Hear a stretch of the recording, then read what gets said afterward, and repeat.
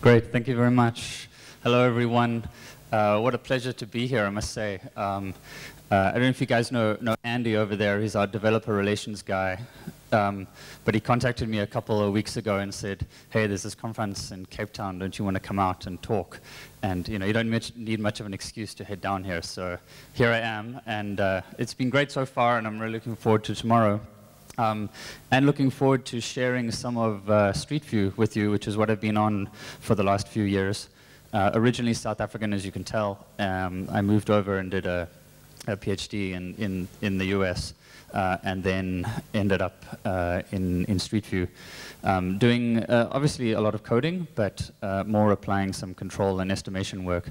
So I figured what I'd do here is give you an overview of Street View, how it grew, how it scaled, some of the issues that we ran into, and some of the solutions that they came up with. And then discuss some of the larger Google scale infrastructure that we tend to use, at least on the inside, on a daily basis to try and wrangle all this data into place. So yeah, interrupt me with questions if you want. There's a lot of pictures, so I might not comment on something, but if you want to know about it, just raise your hand. So if you don't know Street View, it's this process of driving these cars around. This is our kind of quintessential platform. Has this camera soccer ball thing up top, some laser sensors. I'll cover more details later, but just trying to drive it everywhere. So we have a total of 5 million unique miles driven, 20 petabytes of imagery data, and our main client is 3 Maps, where they're serving 1 billion monthly actives. So we certainly have scale. This was actually, this data is a little bit old. I think it's about a year and a half. I took it from a presentation just before Apple released their Maps product. And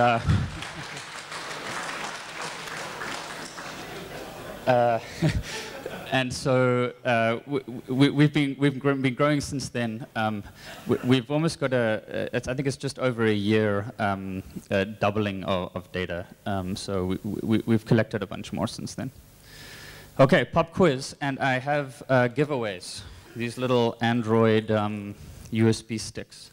What was the most visited panorama from 2009 to 2011? And okay, Eiffel Tower. Sorry, what square? Times Square. Grand Canyon. Golden Gate Bridge. Any others? Googleplex, okay. Table Mountain, okay. I think we have a winner. It's Kirstenbosch, which is amazing, right? So the real reason was who had the oh, sorry. Here's another one. So it was on the front page of our Street View gallery. So anyone who went and searched Street View and ended up on Maps, this was the quintessential image that they were handed. But still, source of pride nonetheless. So it was quite nice to walk by there earlier today.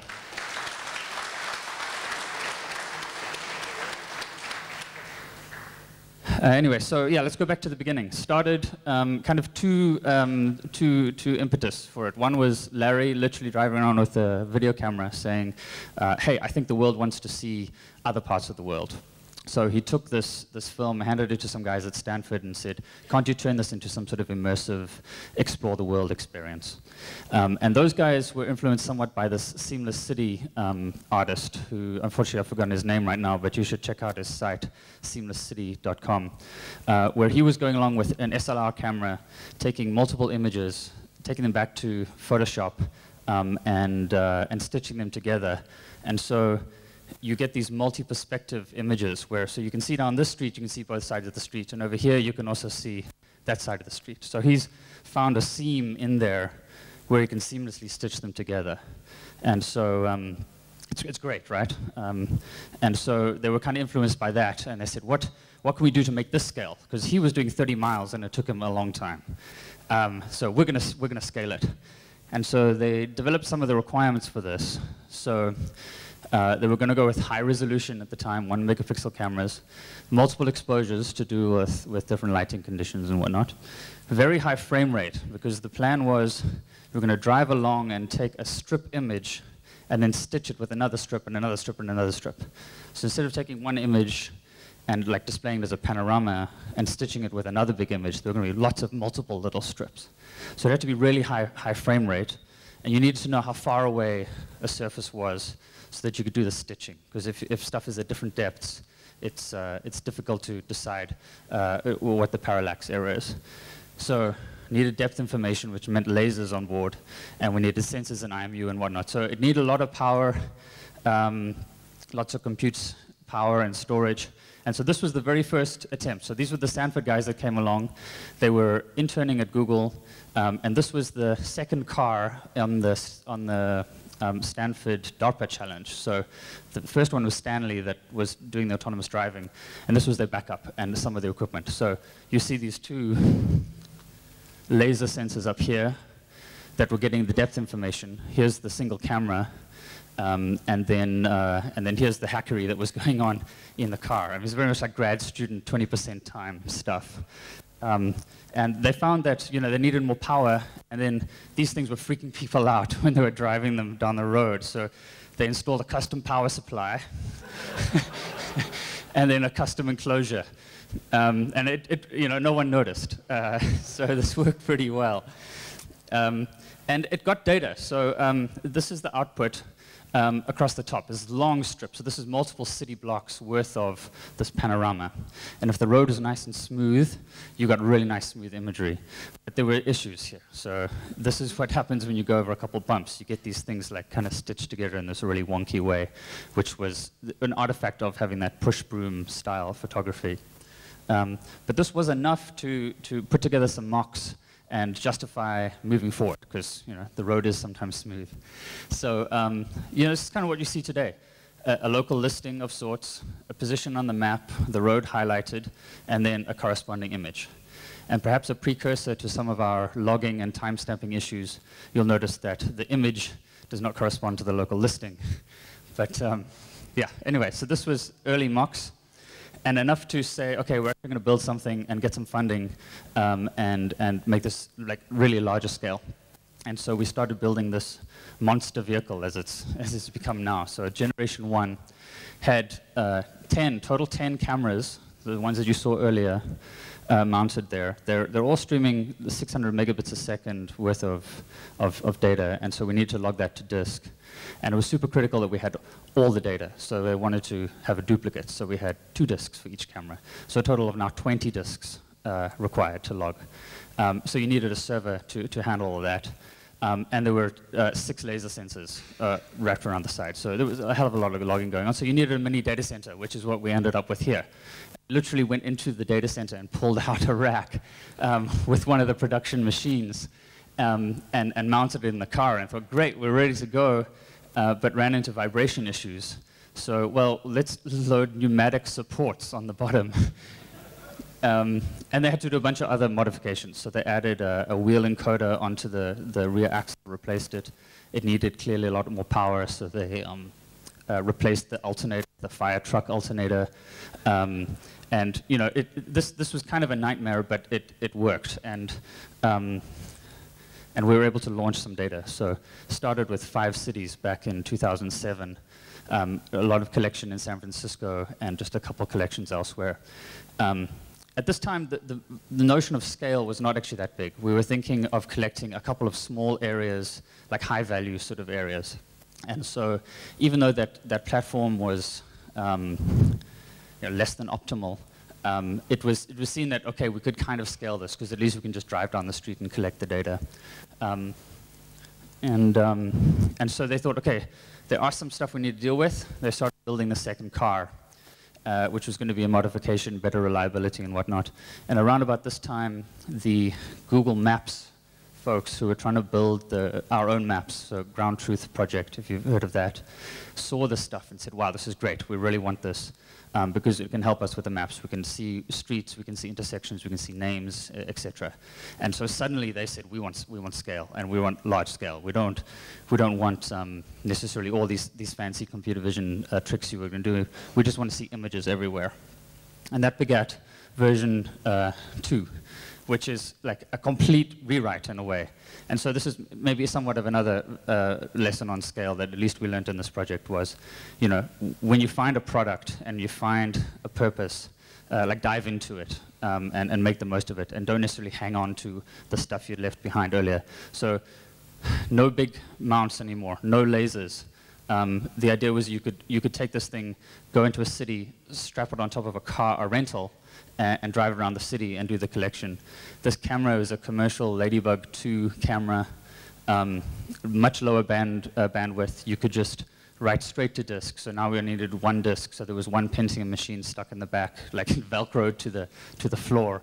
And we had a commercial GPS and IMU solution, and the driver just had to get in the car, turn it on, and start driving.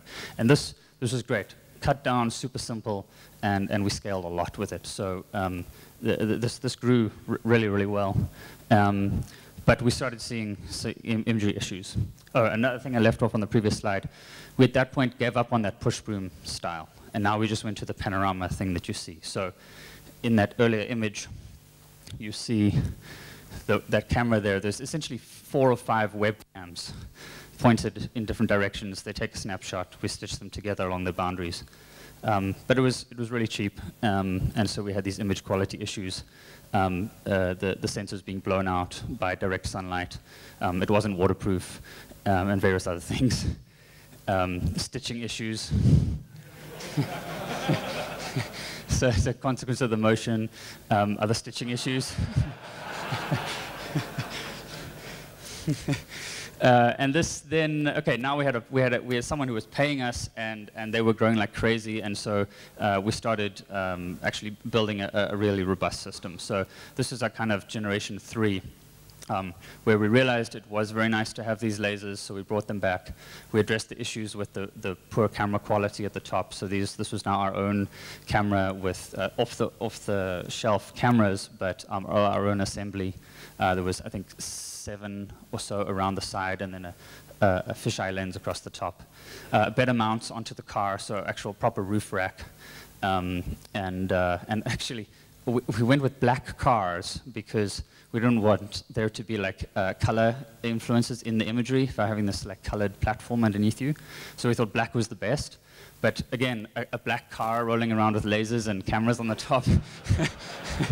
So yeah, so now when you see the cars, we've gone completely the opposite way. And I think, oh yeah, another quiz question. Where was generation, so this was launched in Europe. Where was generation 4 launched? South Africa. Oh, okay, that's too easy. I've given it away on the Rondebosch, I mean on the thing. Okay, so 2 people, yeah, so South Africa. And maybe I can give away some more if anyone can spot the differences. There's 2 main differences. Okay. There are 3 main differences.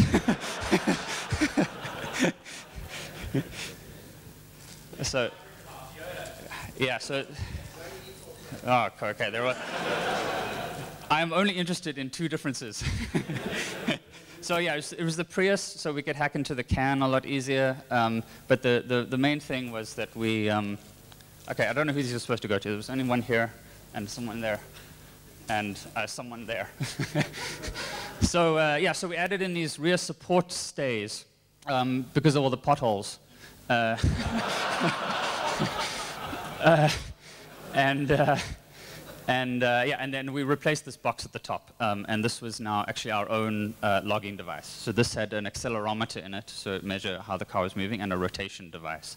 And we'd found that we kind of wanted to take more control of our own destiny, and this has been another lesson in scale in general, that when you get big enough, you end up taking control of your own destiny, and in our case, it's worked out really well. So.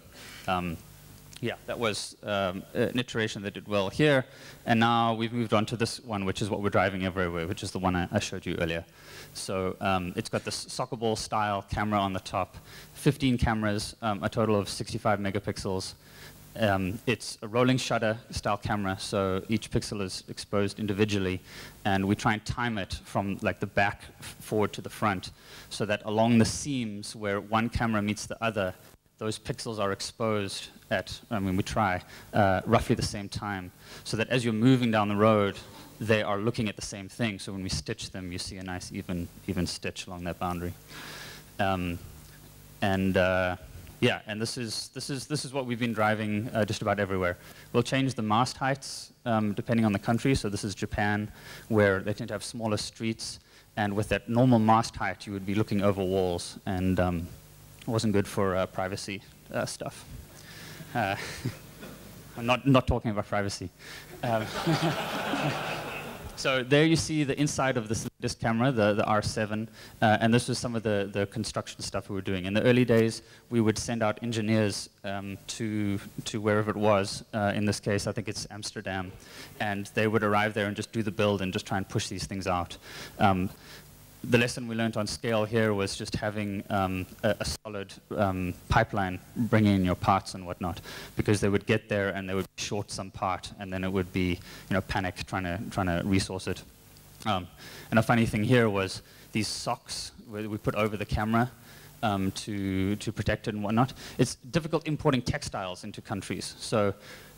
Just about everything on the car is imported except for the sock, which we had manufactured locally because of the import restrictions.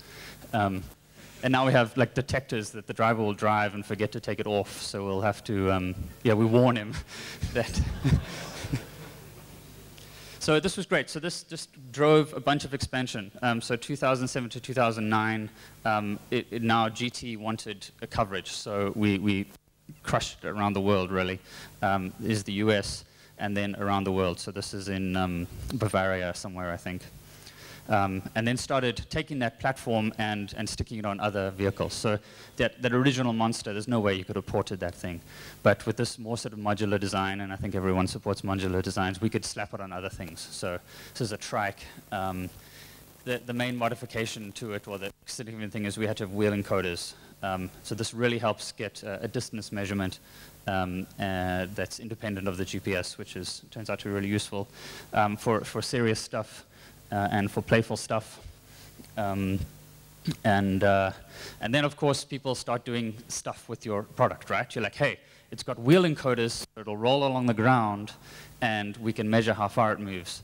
So the operations say, great, let's stick it on a boat. And so this is in the Tokyo harbor.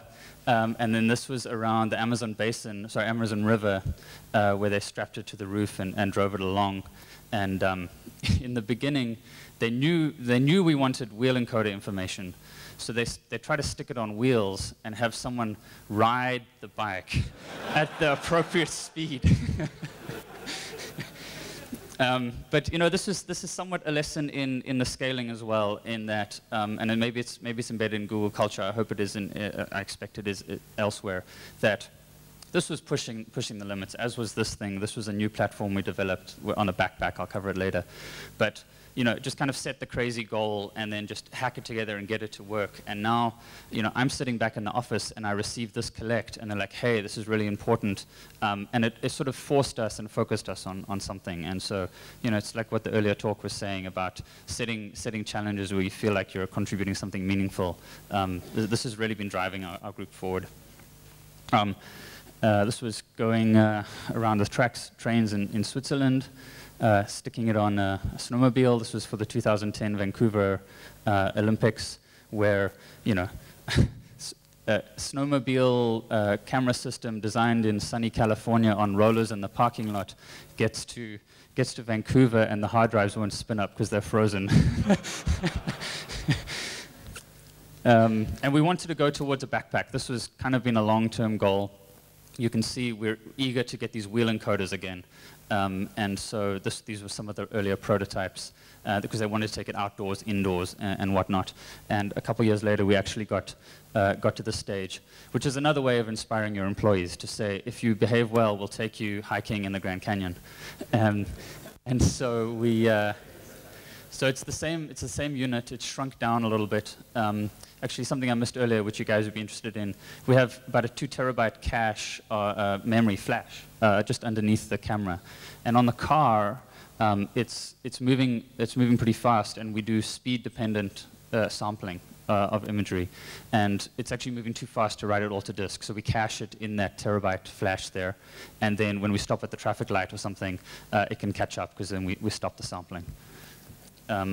It's pretty cute, and then people say, why don't you just film video? And apparently the reason is it's a lot easier to get a photography license than it is to get a filming license. So, 1 meter sampled images instead of full video cameras. And then we strapped it on a boat and paddled it down the river. We've got an indoor collection platform. Obviously, this has no GPS, but it's the same fundamental system. Parallax issues, again, because when stuff is closer in the image, you get issues with stitching. So this was in the Iraq museum around the Iraq war time, where they were concerned about it being looted. And so what a better place to test your prototype hardware than an Iraq museum during a war. So those guys went down to do that. This is a really nice story in scale. So we have launched this data, but it was actually collected by this Catlin Institute, who I think are an Australian outfit, who were documenting ocean loss and whatnot, and swimming these things along coral reefs. And they had the data. They had this really sweet camera, but they wanted scale, and they didn't have the serving infrastructure or the resources. And so they contacted us, and we stuck it in our serving, and it's a pretty fun project. And okay, so this is all the collection stuff. Now we get to the actual data upload. And so we've got two basic systems. One is a data center upload, which looks suspiciously like an Amazon data center, which may have shown up in an earlier presentation.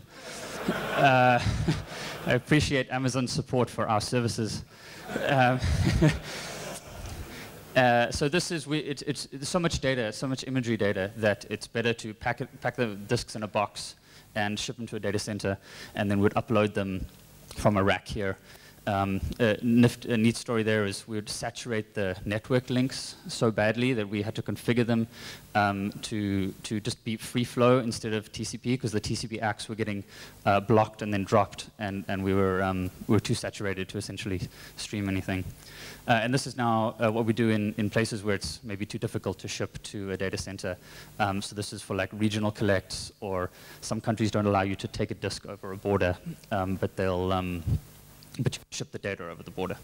So yeah, Om Nom Nom, Cookie Monster eats anything you give him.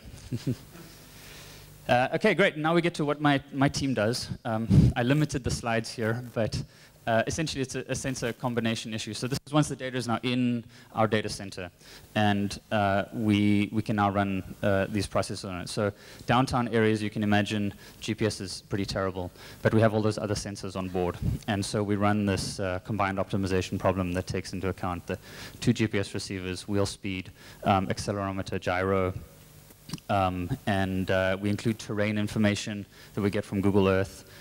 We do some structure from motion stuff, I'll cover that later, but we do loop closing, and we can knock it down from sort of 30 to 50 meters worth of error to 1 to 2 meters absolute error, which, and relative error is even less, so we're pretty happy with that.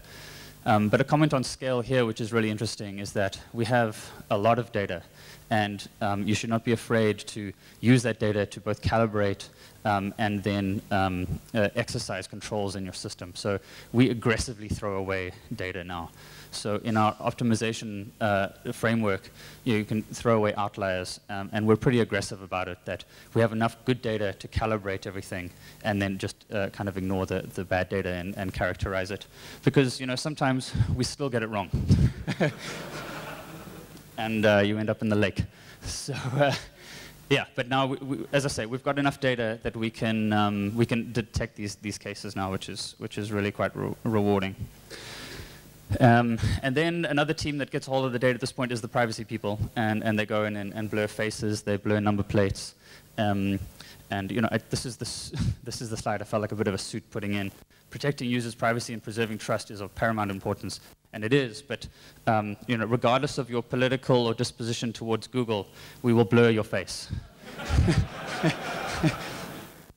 And we also respect horses' privacy.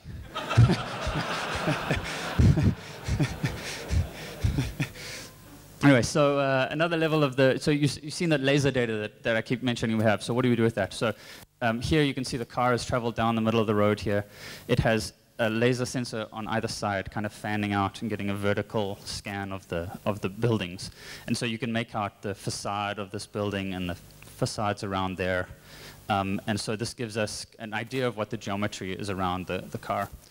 This image on the right, and it's a pity you can't see it quite as well, but this is running some computer vision algorithms over the images, detecting salient features in the environment, and then trying to detect those over subsequent panoramas.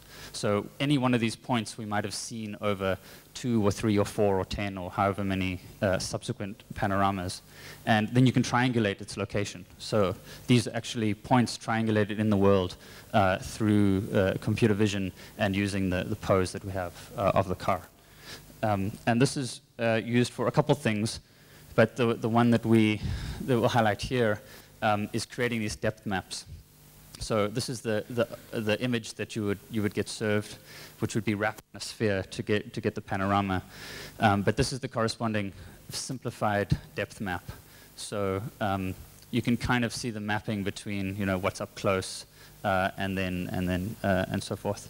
And we use that to then draw, if you view Street View, this pancake on the ground here, as well as the rectangle on the walls. So it allows for smart navigation. And we also use it for then, if we drive down that road again, you can correspond a facade between the 2 times you've driven down the run and snap the 2 to have that facade agree, because you assume the building hasn't moved. Actually, in San Francisco, we have plate tectonics differences that we have to account for between the earlier collects in 2008 and the collects today. Okay, so that's Street View, and now a couple of final little things on it, I guess. Keep collections simple. So you notice the progression of those cars from that super complicated thing, keeping it totally simple, ignoring some of your users' requests. That was a satisfy everyone solution. Once we had a client and we had something to work on, we really ran with it. And came up with that version 2, which then allowed us to grow. Log everything all the time. This has saved us so many times. You can't log you can't manage what you can't measure. Pretty obvious stuff. We do optimize our driving routes. So huge traveling salesman problem, like drive every road in the world. And then that gets handed down to the driver so he can see the route that he's going to follow. I asked the serving infrastructure guys, hey, I'm giving this talk. What could I tell them about our serving infrastructure and how we're so clever? And the guy said, well, you start with $100 million worth of serving equipment. And then, so we tile the panoramas. And this was the one thing he really highlighted, was stateless front end and back end. So, so many users, so many load balances, so many services coming up and down and sessions changing and et cetera.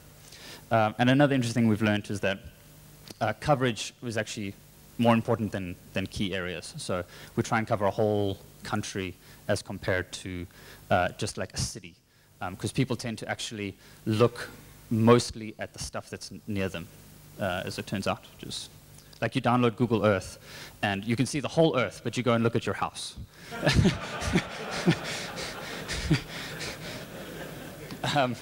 Okay, so now I was going to move on to some just Google scale things. Some of these stuff you would have heard of, and I'm a user of these internal services, and I just highlight 1 or 2 things. So just on the straight development cycle that we have and how we've been able to scale it up and have so many people working on code and whatnot. Integration tests and unit tests. This is one of the guys in my group has this little saying, write a test, find a bug. Somebody earlier mentioned this, test the hell out of stuff. We have our own, engineers write tests. So I write code and then I test it. And someone reviewing that code will not approve it until I have the test to accompany it. As many of you know, we develop off a single branch. So, you develop, you test, and then you submit code back into that branch. And if you break it, you fix it. So you never end up with a situation where one group has their code that branched 9 months ago, and now it's just too complicated to merge it back. Because, they would never launch anything at all. And code reviews, lots of peer reviews of code, and you hand it to someone who knows the language well, and you hand it to someone who knows the architecture of that code really well. And in general, if it's too complicated to review, it's too complicated to submit. So you break these things up into manageable things that are coherent for a reviewer. Okay, so I guess how many people have heard of this Google file system? I imagine. Okay, great. Enough people that I can be superficial and you still think it's great. So this was an early system that we built, or that Sanjay and Jeff Dean built to hold our stuff. And it was a distributed file system like many predecessors, but they based it around these 4 assumptions. And this is kind of a lesson in Scale. See what your domain is, and then don't be afraid to sort of buck the norm to meet your demands. So failures of the norm, this has been covered a couple times earlier. Running on many, many hundreds and thousands of servers. In the early days, we were buying commodity cheap stuff. We were taking rejects from companies just to have enough RAM. And so stuff was going to fail a lot. Our files are typically big, so we were not optimizing for small files. So I think that it's optimized for like 64 meg files, and then bigger on top of that. So you can store small things, but it doesn't really scale that well. And this was kind of an insight in many of our stuff. The mutations are mostly adds and not overwrites. And so much of our stuff is actually immutable, which sounds really crazy, but when you sort of design with that up front, it's actually really, really flexible. And an example of this is kind of embedded in this final thing, which was if you try and do too much with your API and try and satisfy everyone's demands and like any possible use case, you run into trouble. And so they provide some rather simple API guarantees that clients kind of have to design around. And so a really interesting thing in this architecture is that if you issue a write request, you'll get told, so you're in the application, you go to this master and it'll tell you where to write it, and then the data goes straight to where it's going to be written on some chunk server somewhere. That's pretty standard. But it's a write at least once semantic guarantee. So you might actually write it multiple times, but at least it's written. And this seems like kind of crazy, right? Especially because you can't go back and edit the file. But if you know this as the client, when you're reading it, we have some stuff built into the API that automatically removes the duplications, because you've got checksums on this data anyway. And so, so this allows multiple concurrent writers to write to the same file abstraction really, really quickly. So in our map reducers and our large processors, you can do this stuff in parallel. And that's become just absolutely critical to many of the things we run. Bigtable, I imagine lots of people heard of Bigtable as well. I'll quote from the paper. It's a sparse, distributed, persistent, multidimensional, sorted map, which makes you sound clever to say. But here it is. So just to run it from the back forward. So it's a map. So there's a set of keys demarcated by the rows. And then it maps to values. And so it's multidimensional because we have multiple columns. So multiple columns as well as depth. So anytime you write to a particular cell in this column, you get timestamped versions. And so a simple API they give is, how many versions do you want to keep? Just one or up to n?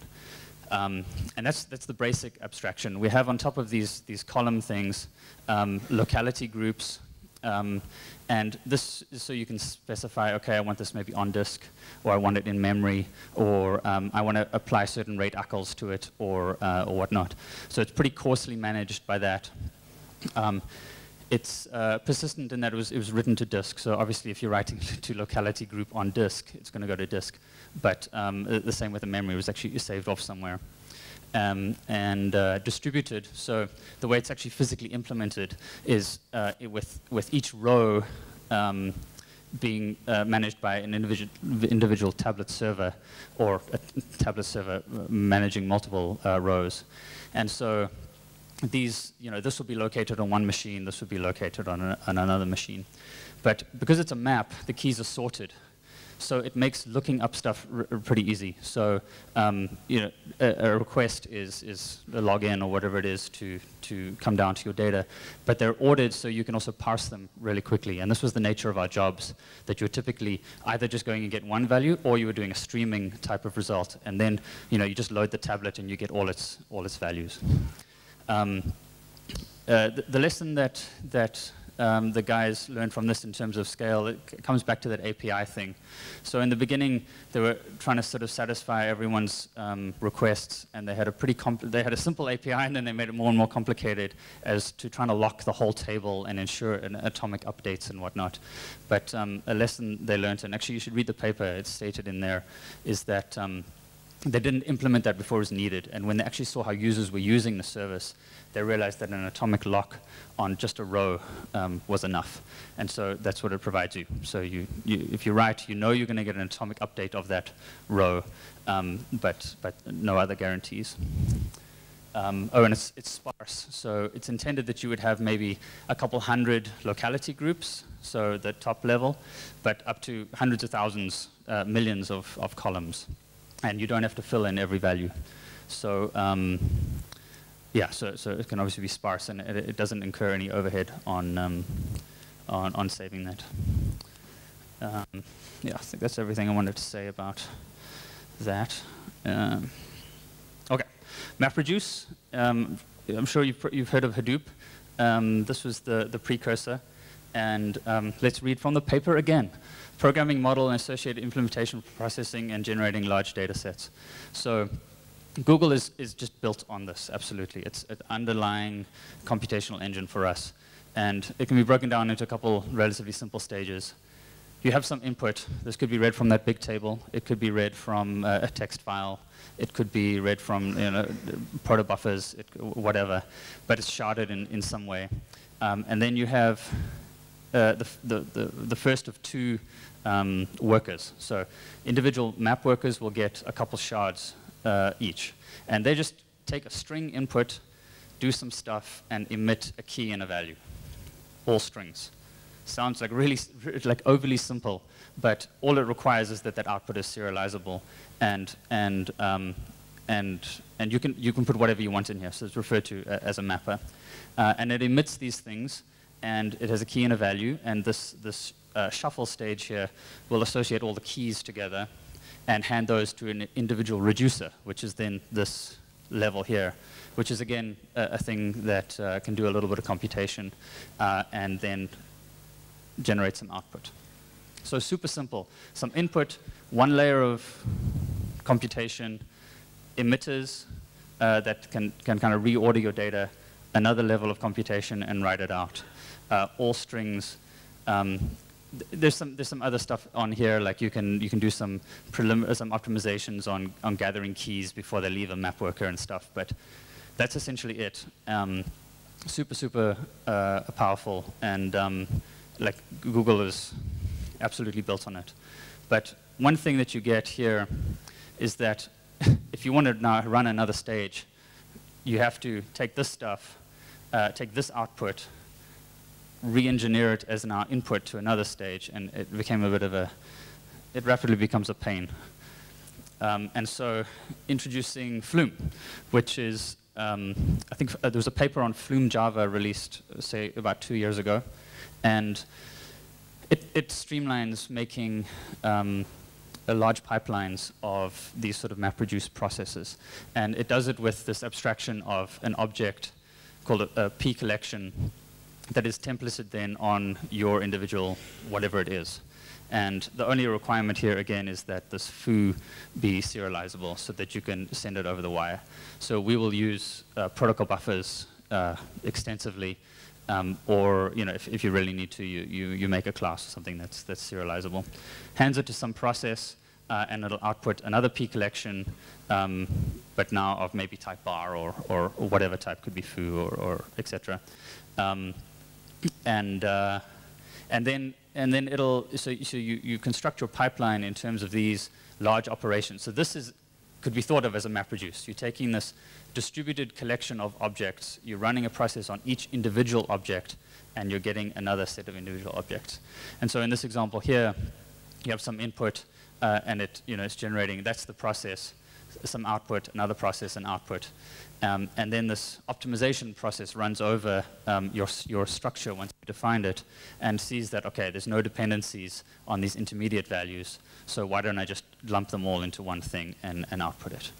So it's kind of the evolution of MapReduce, and all the cool kids are using it. So, so yeah, that's become really, really powerful now.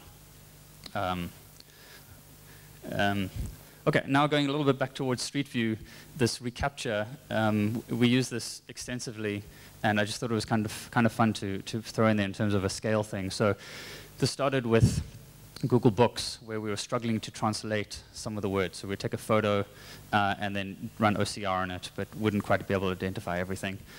And so we came up with this reCAPTCHA, which I'm sure you've all seen on a website, but for trying to log into a site, it's on hundreds of thousands of sites.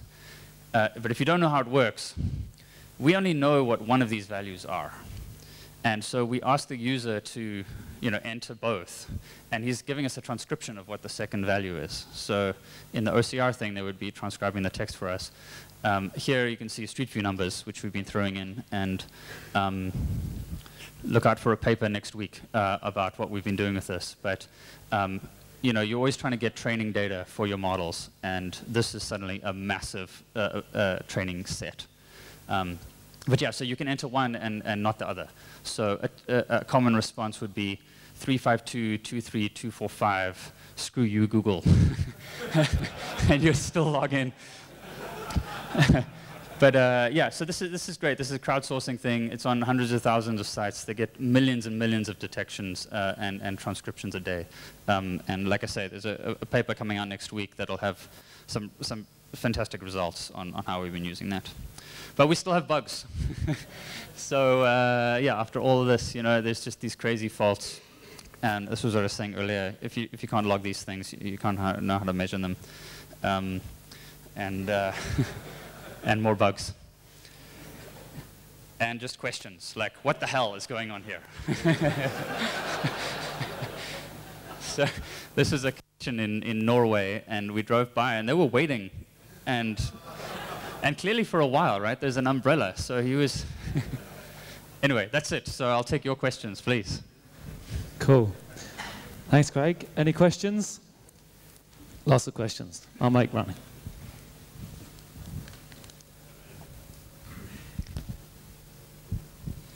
Hi, I got two questions about the Street View thing. Yeah. First of all, Google is very, as a search engine, so why don't you incorporate some of the images that Google image search picks up that have geolocation data? And then the second one is, given an arbitrary photo, why can't we look in Google's repo of millions of images for where it is in the world? So there's a couple types of questions. There's great questions like this for which I have answers. Yeah, so on the first one, we're starting to surface those images when you do local search. So if you search for a business, we can associate a view code and then that we've geolocated, so a geocode with that business. And so we'll display it in the right-hand panel if you do a search for, say, a restaurant or something. So it's showing up there. We also export them into Google+, so if you're doing like a place pages search or something like that, they show up there.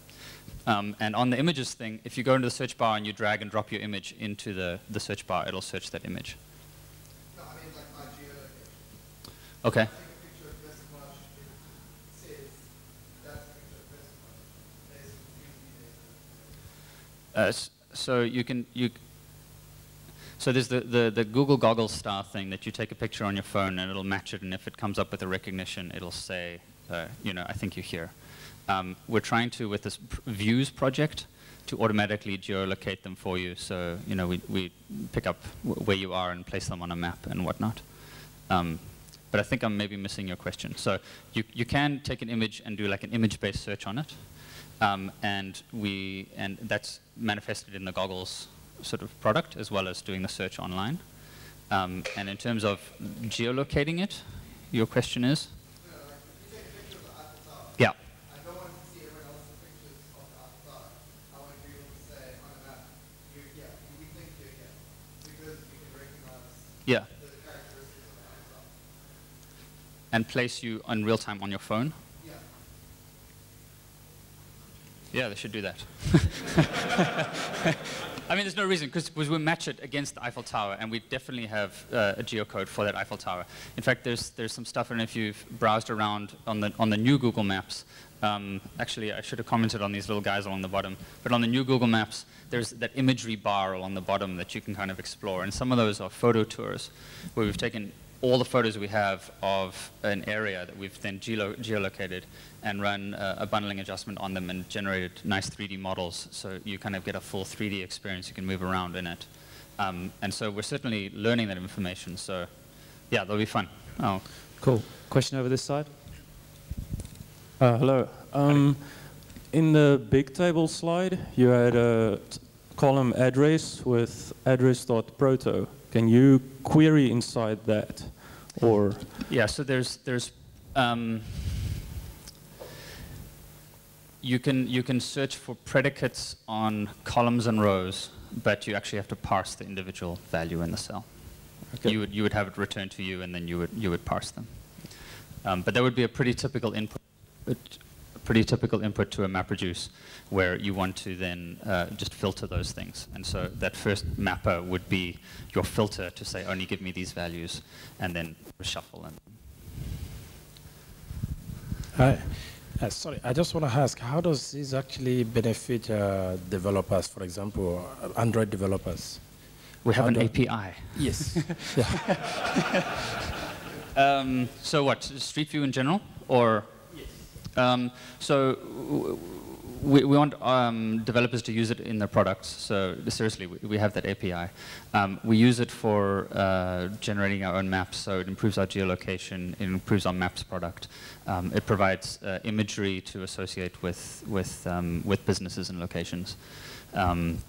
And we've seen some pretty compelling use cases where people have taken the Street View API and used it in an advertising campaign or something like that. So there was one where I think it was VW had a little competition for people to identify and locate all the VW cars in Street View imagery, and there was some prize for that. There's tourism boards who have set up websites that showcase their area using the Street View thing.